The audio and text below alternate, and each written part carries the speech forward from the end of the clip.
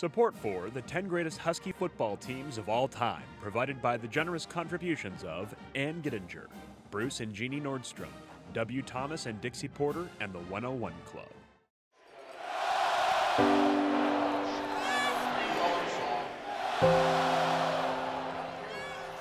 It is a tradition steeped in honor and pride. Timing pattern. Madison touchdown. Still going.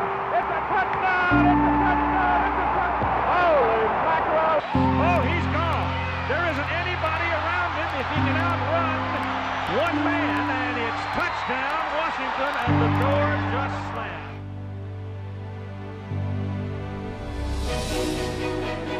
For more than 100 years, in some shape or form, the University of Washington has played football. Moon, James, Emptman, McElhaney. They are but a few of the names synonymous with Husky football. Collectively, they've won a plethora of conference titles, Rose Bowls, and national championships. Which teams were the best? What seasons stand out as the greatest ever? Join us now as we conclude the countdown of the 10 greatest Husky football teams of all time. Here's a recap of the teams we've remembered so far, numbers 10 through 4.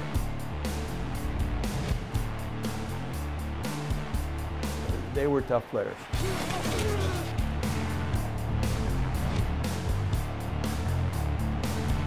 It was a good old-fashioned kicking, which was good, yeah.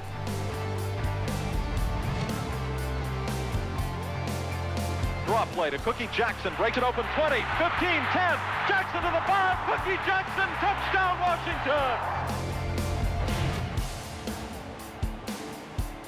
Here come the Huskies, and they got him. Steve Effman, Travis Richardson.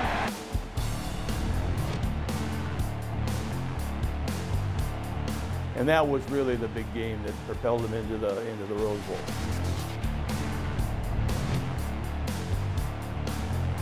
It lit a fire. Yeah, it was great.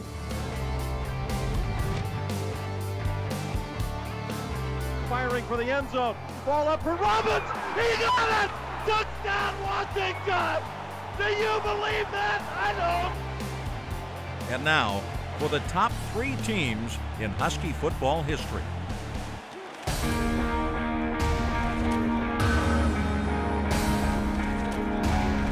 In 1984, Washington quickly establishes itself as one of the best defensive units in the country. Led by linebacker Tim Meamber's 3 interceptions, the Huskies crushed Northwestern in their season opener 26-0.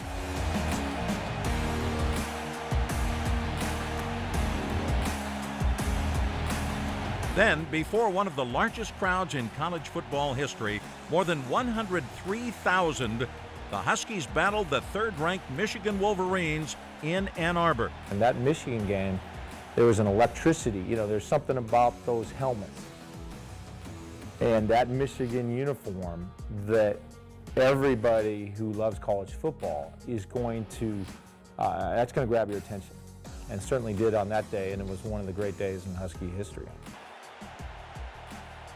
Michigan's confidence is running high following its recent upset over number 1 Miami. But the Huskies' Purple Rain defense stuffs the Wolverines' running game and forces 3 interceptions by Michigan's celebrated quarterback, Jim Harbaugh. Millen gonna pass for it. Blitz coming. He gets rid of it, throwing long. Patterson wide open. It's up. He's got it at the 30. Mark Patterson's going all the way. Touchdown, Washington. The Huskies walk away with an impressive 20-11 defeat of the highly touted Michigan Wolverines. When we went into Michigan Stadium and beat Michigan, and not only beat them, but beat them pretty darn good, beat them up, in fact. That was a big thrill, going into the big house and beating Michigan there. Yeah. Back home, the Huskies clash against a solid Houston Cougar team that will go on to be Southwest Conference champs. It's defense as usual, but the highlight of the game comes on the Huskies' first play on offense, when Coach Don James, known for his conservative play, pulls a rabbit out of his hat. We had talked all week about running a double reverse pass.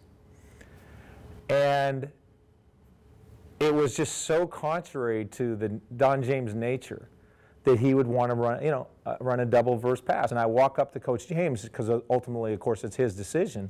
And I've never seen him smile before in a game, but that's the only time. He had this big smile. He was like a kid on Christmas morning. He said, yeah, run the double reverse pass. He was really excited to run this thing.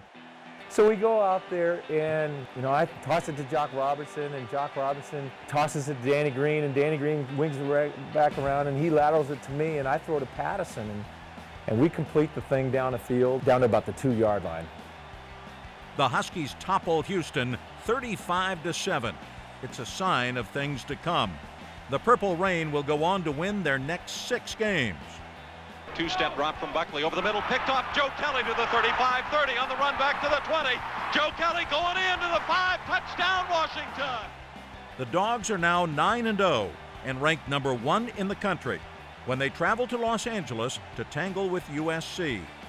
But the Trojans have a tough defense of their own and surprised the Huskies 16-7. Washington bounces back in the Apple Cup with a 38-29 thrashing of Washington State. That leads to an invitation to the Orange Bowl to face the number 2 ranked Oklahoma Sooners. With quite possibly the national championship on the line. Led by their charismatic coach Barry Switzer and All-American linebacker Brian Bosworth, the Sooners come to Miami with a cocky, happy-go-lucky attitude that's quite evident in a pregame Orange Bowl festivity. Our rules were pretty tight, Coach James. There wasn't any drinking. Here came the Oklahoma players with a drink in one hand, and then here came Coach Switzer with a drink in both hands and a blonde on his arm.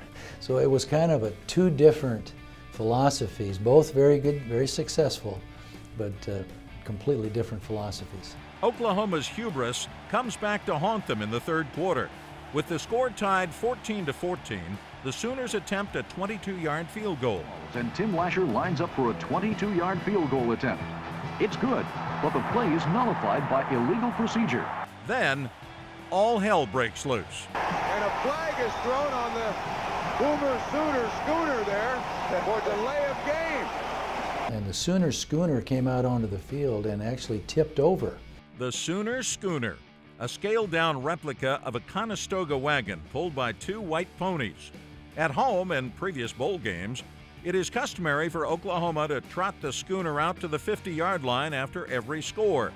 But in this Orange Bowl, the wagon wheels get stuck in a patch of mud right in front of the Huskies bench.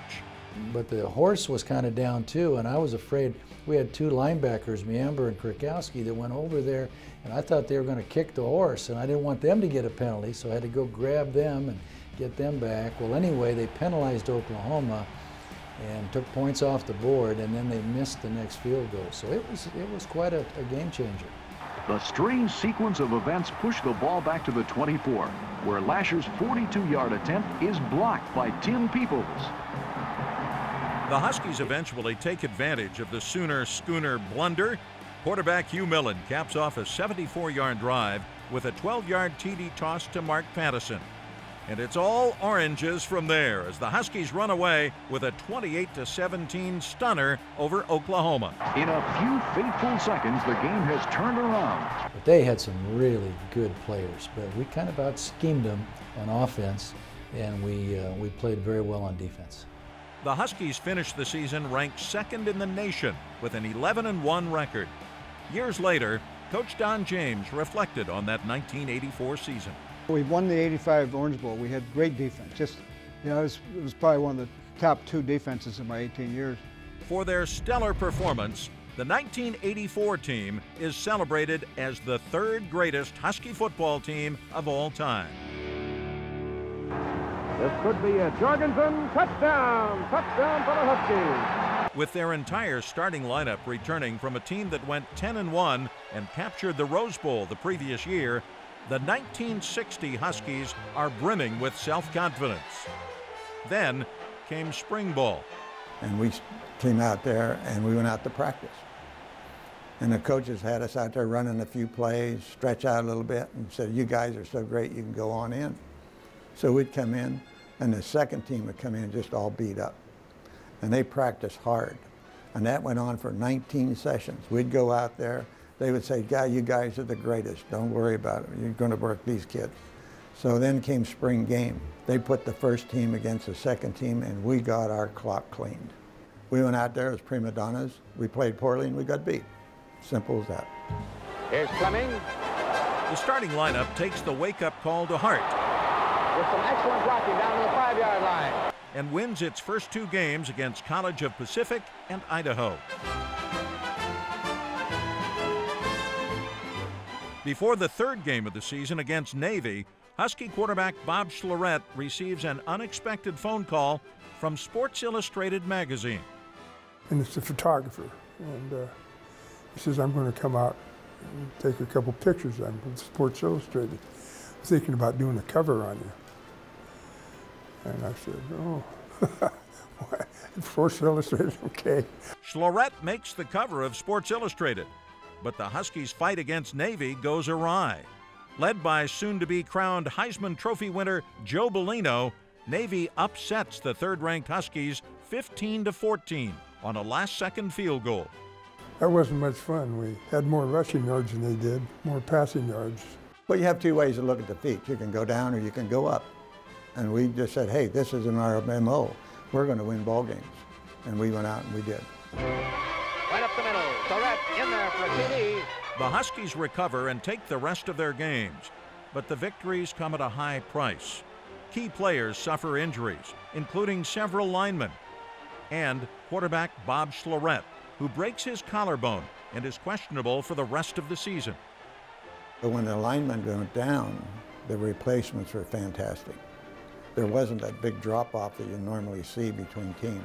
The replacements are fantastic against Northwest rival Oregon. Down 6-0 with less than 3 minutes left in the game, Don Makita catches a short pass in the flat and appears to be going out of bounds. But Makita changes his mind and turns upfield.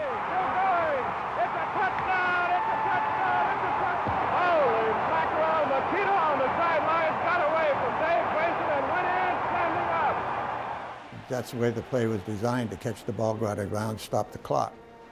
But being Polish, sometimes you always don't follow the way the coaches want you to perform. So I just turned the corner and headed down the sidelines. And I remember passing Jim Owens on the sidelines. He was jumping up and down, shaking, "Go, go, go." This could be a Jorgensen touchdown. The Huskies finish the season with a last-minute come-from-behind squeaker over Washington State to earn their 2nd straight trip to the Rose Bowl. Last year, the Huskies dismantled the Wisconsin Badgers 44-8. This time, they will meet a more formidable foe, the #1 ranked team in the country, Minnesota. Once again, the Huskies are underdogs to a Big Ten champ. It doesn't seem to matter. Washington draws first blood in the first quarter on a 44-yard field goal by George Fleming. In the second period, the Huskies take a commanding 10-0 lead on a short swing pass from a healthy Bob Schloredt, now back in the lineup, to Brent Wooten. Later in the quarter, the Huskies strike again on a quarterback sneak by Schloredt. Well, we got 17 points, and that took them out of their game plan because they realized they'd have to throw because their line could not handle our line. They could not run the football against us. They couldn't pass either.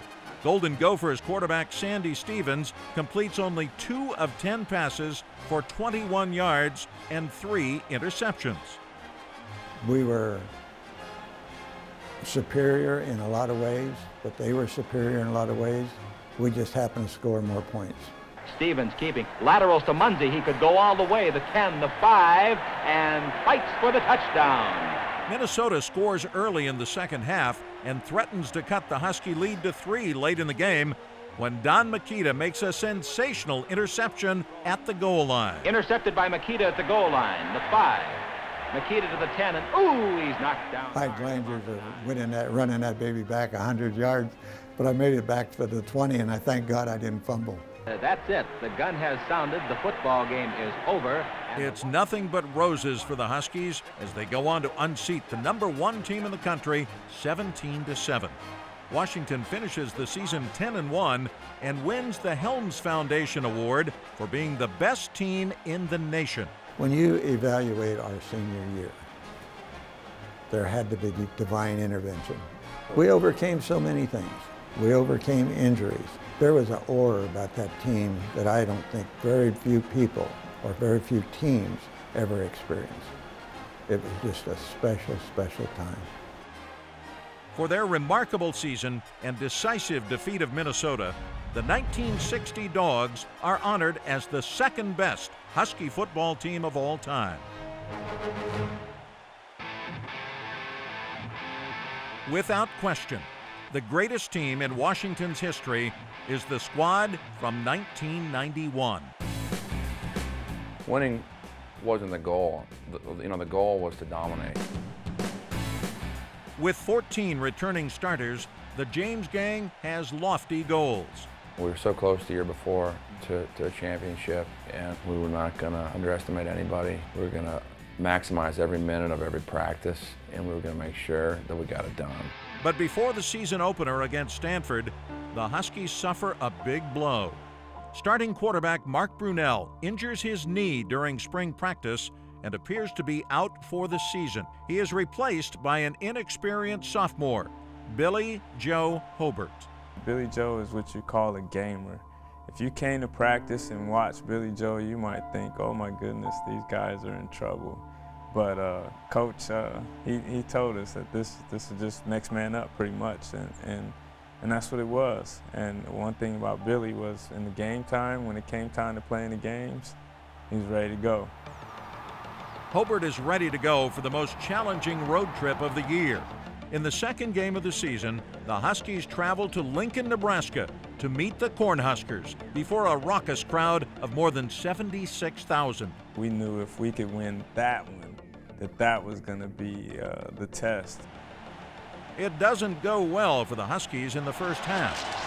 Gonzalez open side of the field and puts it out for the yard back, Derek Brown. He cuts. It is touchdown, Huskers! Trailing 21-9 in the third quarter, it looks like Washington's hope for an undefeated season is over. But the stifling Husky defense begins to wear down the Cornhuskers' offensive line. Meanwhile, the offense explodes with 4 unanswered touchdowns.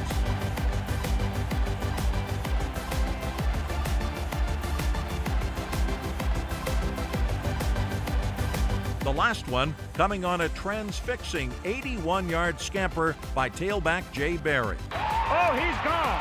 There isn't anybody around him if he can outrun one man, and it's touchdown Washington, and the door just slammed.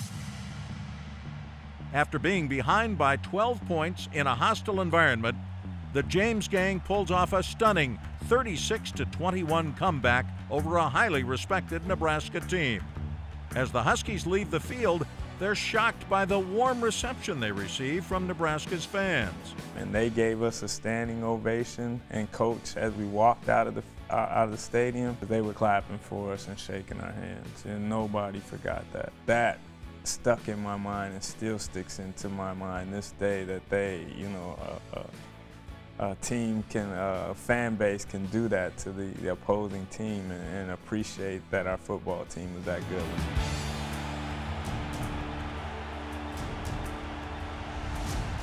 The James Gang continues its roll with 3 impressive wins, including a 56-3 spanking of Kansas State and back-to-back shutouts of Arizona and Toledo.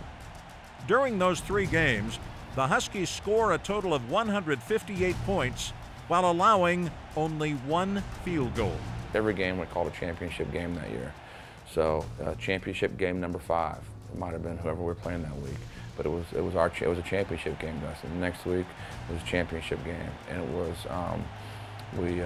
that was our attitude the whole season long. And so with guys like that and a staff that let us go get after it, it was going to be hard not to win it all that year.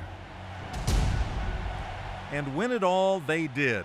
After a close call against the California Bears, the Huskies steamroll over the rest of their Pac-10 opponents and earn another trip to the Rose Bowl to face fourth-ranked Michigan.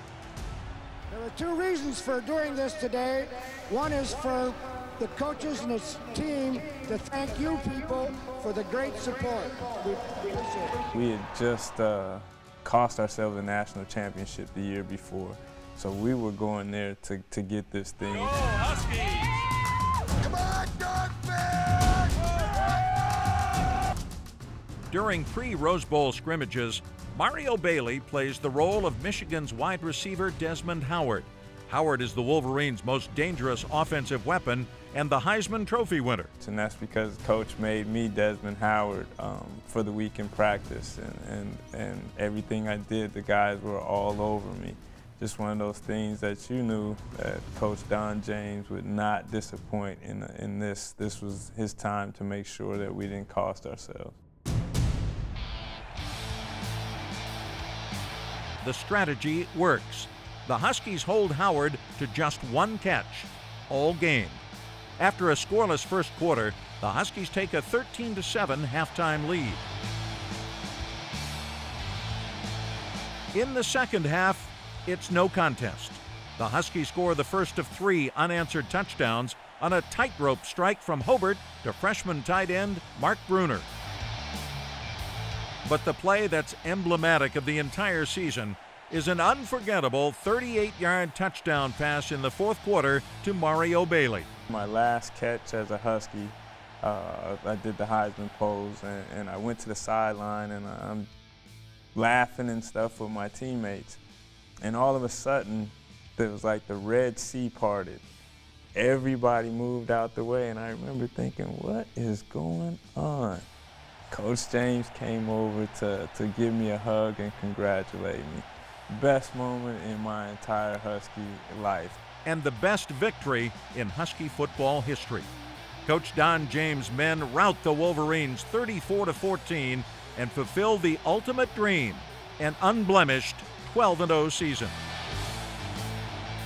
The Huskies split the national championship with the Miami Hurricanes, their first piece of the top prize since 1960. And for their undefeated season and outstanding Rose Bowl triumph, the 1991 Dogs are crowned the greatest Husky football team of all time. Complete for a touchdown! Paul Scanzi, a miraculous catch! Joe Kelly going into the 5, touchdown Washington! There's the alley-ooper down there. That's Nikita. It is a tradition steeped in honor and pride.